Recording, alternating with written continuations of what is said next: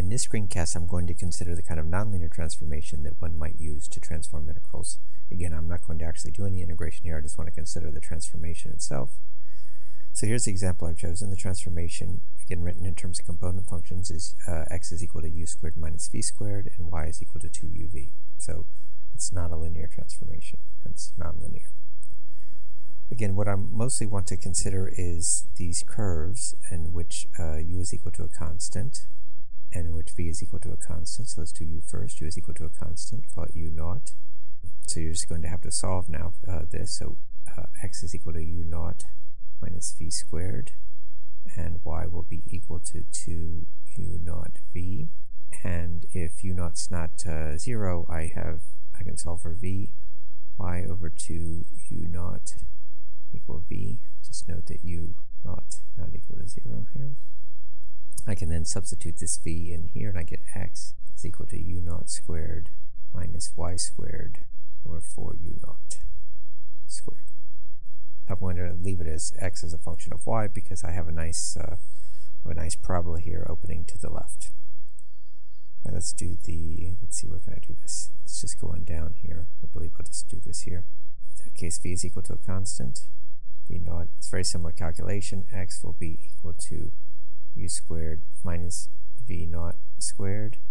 Y will be equal to 2 u v naught. Again, if v naught is not equal to 0, I can solve. Again, v naught not equal to 0. I can then substitute, and I get x is equal to y squared over 4 v naught squared minus v naught squared. All right, let me just go ahead and continue with the algebra and do these cases. If u naught, let's see if I want to do this here. Yes. So if what if u naught is 0? Well, if u naught is 0, let me just do it as a special case here. U naught equals 0, then y is equal to 0, and x is equal to minus v squared. So x is equal to minus v squared, which will be less than or equal to 0 for any v, and y will be equal to 0. And similarly here, if I can fit it in, I can just put it here. If v naught is equal to 0, I have something similar. I have x is equal to u squared, which is greater than or equal to 0. And again, y is equal to 0. Alright, so let's have a go at plotting what this looks like. I think you'll find this interesting. Alright, so let's do uv and xy.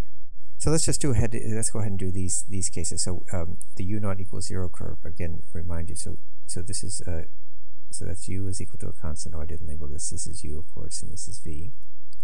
This is x, and this is y. So this is u is equal to a constant, and namely u equals 0, so this is u naught equals 0. And that gets mapped to y is equal to 0 and x is negative, and so that gets mapped over to here. And you'll notice that as v goes from minus infinity to plus infinity, what happens is this curve is traced twice. So I'm not going to get too long-winded about this. I'm only going to consider this part of the curve where v is positive. So in fact, let me just go ahead and erase this. Let's just not even worry about that for the purposes of this discussion. And so as v increases, you move out to the left here.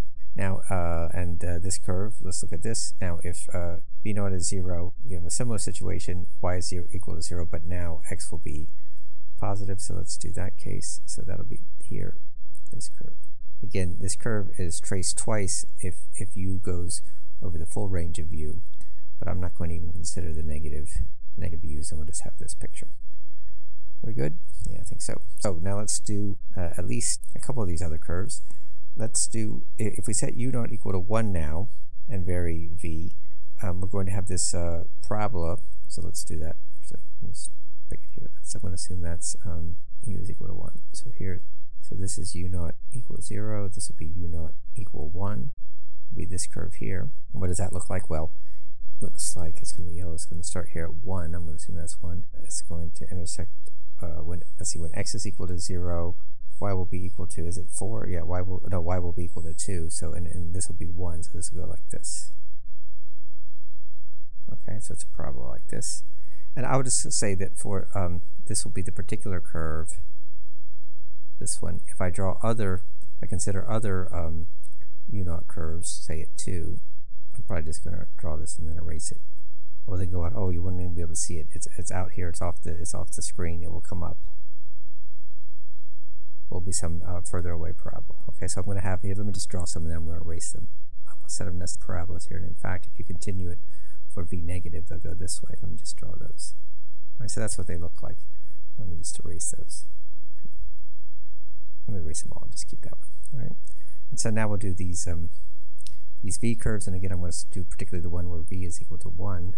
Say v naught equal 1. That will give me, so let's look at this. So now when y is equal to 0, x will be equal to minus 1, and so I'm going to have a parabola opening the other way. There'll be a symmetric partner of that one.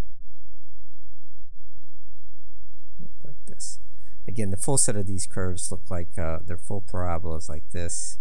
There's a whole nested family of them as a particular value of v naught is varied. When you get down here to 0, they collapse onto this curve. So hopefully you can see that. I'm going to take those off.